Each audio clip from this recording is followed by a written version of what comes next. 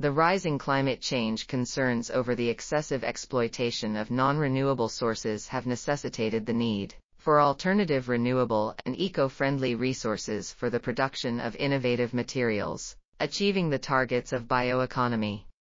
Lignocellulosic biomass, LB, constituted by polymeric sugars and lignin, is an abundantly available plant-based renewable material in the form of agro-industrial food waste and crop residues that can be exploited for the production of an array of value-added chemicals and bioproducts.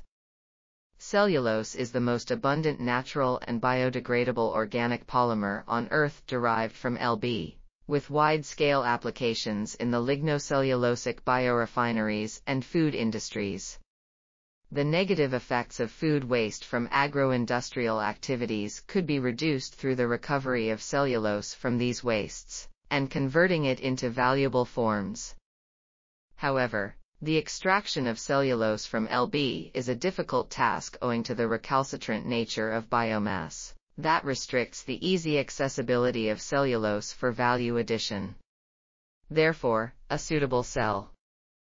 This article was authored by Parushi, Nargotra, Vishal, Sharma, Mei-Ling, Tsai, and others.